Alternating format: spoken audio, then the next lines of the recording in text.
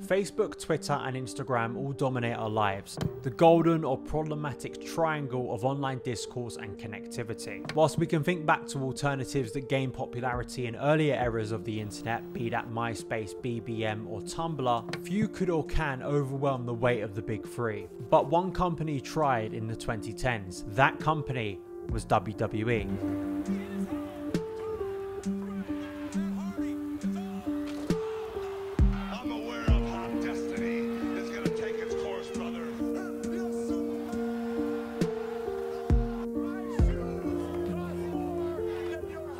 Yes, I'm not making this up. There was once a social media site dedicated for wrestling fans. But the reason you probably can't remember it is because it didn't even last 2 years before closing at the beginning of 2011. But there is still some fun to be had in looking back.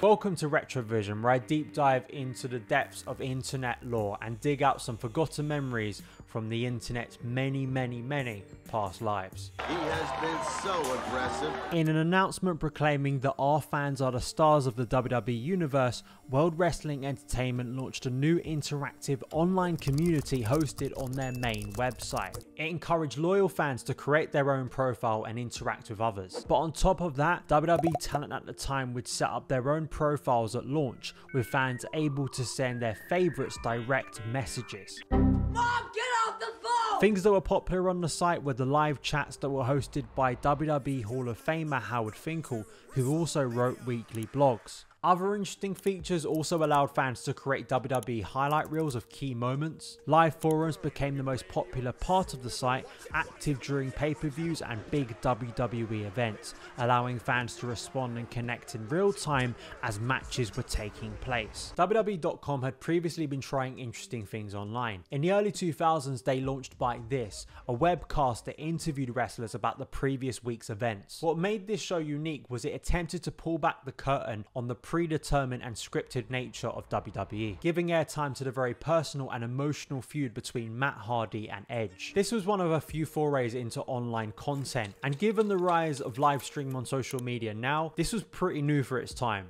WWE integrated online voting into one of their pay-per-view shows, Taboo Tuesday, which then became Cyber Sunday. Fans were asked to vote on stipulations, matches, and more, which meant the wrestlers themselves actually wouldn't know the outcome till the vote was announced. I'm sorry, but I am so confused. Before this, when the WWE was called the WWF, the company aimed to be at the forefront of online content with WWF on AOL, with WWF.com. The site would produce live chats as well as pre- and post-game shows. What's the problem? Now, the logic behind building a social media platform as the boom was beginning to emerge and discourse was going to our keyboards and our thumbs was not a ludicrous concept. One of the issues was the independent wrestling forums that had already existed. The very popular Figure 4 Weekly, which eventually merged with Wrestling Observer around the time of the WWE Universe launch, had been hosting online forums for years. What those forums did was offer fans a more raw and authentic experience. Also meant it was not limited to the WWE, with discussions straying into other global wrestling companies like New Japan Pro Wrestling or the meteoric rise of the UFC, which pulled a lot of wrestling fans in too. It is also relevant to explore where the WWE was in the late noughties and why so many hardcore fans were turned off the product. In the late 90s and early 2000s, the WWE boomed in popularity due to an edgier, riskier and more violent product that was aimed towards an older demographic. That all changed with the emergence of John Cena, which brought with it a younger audience, and with that, the product became less violent and more family friendly.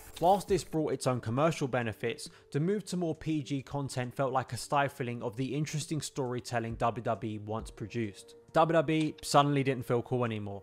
It was an overly produced and sanitized corporate exercise. We can even jump beyond 2011 to prove this further, with the way the company suddenly embraced YouTube, a site that had already grown exponentially, and formed an independent community of creators who made content about wrestling without the WWE seal of approval. Later, it would be Twitter, ramming hashtags down viewers' throats, and so it went on.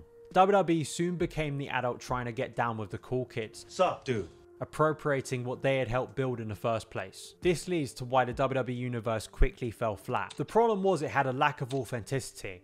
with wrestlers posting very safe and cliched posts, which gave the impression it might not even be them posting it. Also, fans were starting to form more authentic communities on sites like YouTube and Facebook, where the YouTube wrestling community began to grow, and objective media forums and podcasts like the Wrestling Observer challenged the WWE's glossy perception. With WWE being the biggest game in town, there was a corporate tone to their approach, trying to appropriate the online forums that had grown organically before Facebook or Twitter emerged. Fans had already navigated to other places, and those of a younger generation may not have even been allowed to go on social media by their parents. Yes, this was a thing. We didn't all get iPads from the moment we could walk. So, rated R for strong graphic violence, nudity and language. As the history of the WWE Universe wasn't that vast, finding scraps of info about it was quite a challenge. I've been mainly leaning on Reddit threads of fans talking about what it was and why it faded so quickly.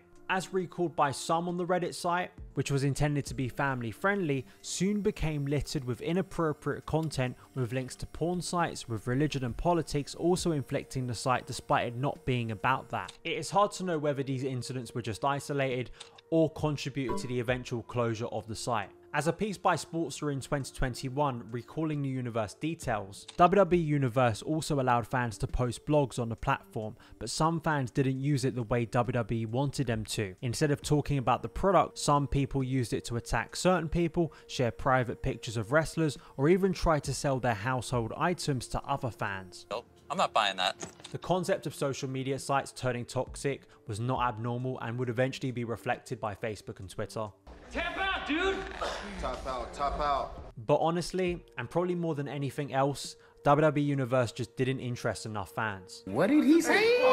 Although the WWE is the biggest wrestling company in the world, it still is a niche, and that is always going to have a ceiling on it. It also assumed that wrestling fans didn't already have an outlet to connect with others online, which by 2008 wasn't entirely accurate. WWE Universe ended on the 1st of April 2011 and merged a lot of the features into the main WWE site to appease the members who would remain active on the site. Expectedly, as everyone else did, WWE instead started focusing on producing content for Twitter, Facebook and YouTube. Oh well, there was this brief thing called Tout.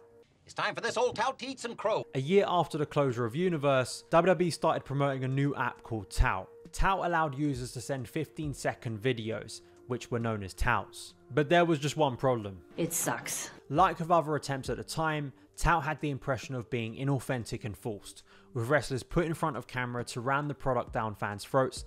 They weren't having it. WWE ended their partnership 2 years later, and due to that, Tout then closed, proving to be another failure to have control in their own social media app. It's Mr. Woo-Woo. Even though these ventures failed, WWE did gain something from the online trials in the early period of a new decade. As we mentioned earlier, the WWE ventured onto YouTube, and while some of the content felt cringe, one stood out. A mostly forgotten wrestler named Zack Ryder had begun to upload a new show to his channel named Z True Long Island Story. The show poked fun at his lack of airtime on TV, opportunities to get over with the crowd, and being stuck in a jobber role. Jobber in wrestling lingo means you lose all the time. These subtle digs at the company felt like a rare glimpse of a previous era of WWE which engaged a broader audience. Soon it gained enough popularity that WWE brought the show onto their own channel. On top of this, the Ryder revolution jumped from online to packed arenas as fans pushed for Ryder to be given a significant push on TV. This led to Ryder winning the US title, teaming with John Cena, and becoming one of the company's biggest merchandise movers heading into 2012. On his show too, he made himself the internet champion, something which stuck and only added to the organic growth and popularity amongst fans. Ring the bell, Kitty.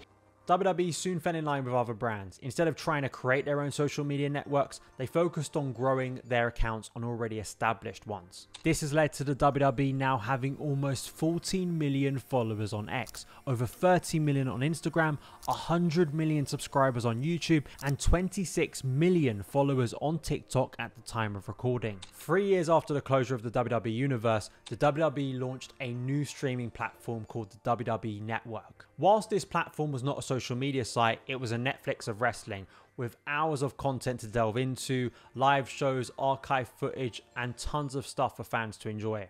A decade later, the WWE Network will be merged into Netflix from 2025. Rather than creating an inauthentic version of something that fans already went to, They offered them something they didn't already have. That's why it was successful. The broader online wrestling scene has never felt stronger. Like WrestleTalk, What Culture, Figure 4 Weekly, Solo Monster and more that cover the wrestling world 365 days a year. The WWE feels less like an awkward uncle trying to be cool and fit in, and now feels more comfortable in its social media skin, building those accounts and now being able to promote a once again popular product. So the WWE Universe joins the social media graveyard of Google Buzz, Vine, Google Plus and MySpace. Please let me know in the comments if you remember the WWE Universe, were you a user of it? And remember to like and subscribe this video if you enjoyed it. What forgotten internet history should we cover next on RetroVision?